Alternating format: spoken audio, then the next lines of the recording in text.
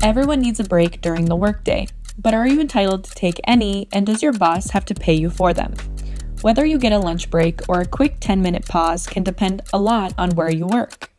Federal law does not require breaks. However, many states have their own rules. For instance, California requires a 30-minute meal break if you work over 5 hours. But what about getting paid during these breaks? Generally, shorter breaks, usually about 5 to 20 minutes, should be paid. Lunch breaks or longer meal times, those are usually unpaid unless your employer decides otherwise. So, even if you're not paid, you might still be legally entitled to that breather to recharge. For more details on work breaks and what to do if your boss is treating you unfairly, visit LawInfo.com.